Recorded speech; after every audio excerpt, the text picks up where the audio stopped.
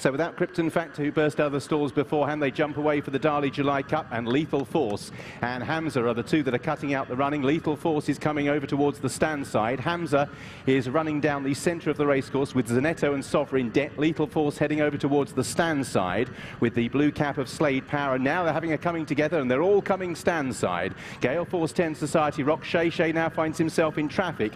The nose-banded horse just ahead of Sham Express is on the rails. Soul Power held up. Just preceding that one is Havelock. So Lethal Force, Adam Kirby leads by a length from Slade Power in second. Hamza's blue headgear in third. Society Rock tracks the leaders on the stand side with Gale Force 10. Shay and Sham Express the next two from Soul Power. Out towards the centre, Havelock has a bit to do. Sovereign Dead under pressure and Zanetto. Furlong and a half to go. Lethal Force again making the best of his way home. Society Rock, Sham Express, Gale Force 10. Shay is now out in the clear. It's Lethal Force who leads. Society Rock, Slade Power and Shay in pursuit. Soul Power angling out for a last challenge. It's Lethal Force, however, who is keeping going again. Lethal Force from Society Rock, Shay and Slade Power. Darley July Cup to Lethal Force. Society Rock second, Slade Power, Shay and Soul Power, the next three home.